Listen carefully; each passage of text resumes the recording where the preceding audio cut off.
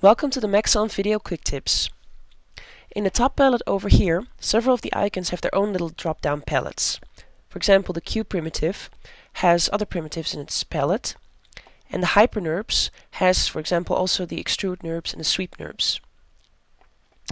When we want to add an Extrude NURBS, we select the M spline and we hold down the Alt key to add the new NURBS as a parent.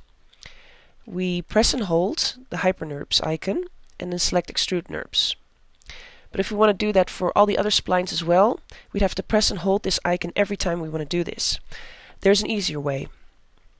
Select the A spline and right-click the Hyper NURBS icon. And then disable Lock icon. And now if we want to add the Extrude NURBS, press and hold Alt and click Extrude NURBS. And as you can see, the icon is now changed into the Extrude NURBS. So if we want to repeat this, click, click, and click. It's much faster. For more information about Cinema 4D and other Maxon products, please visit our website at maxon.net.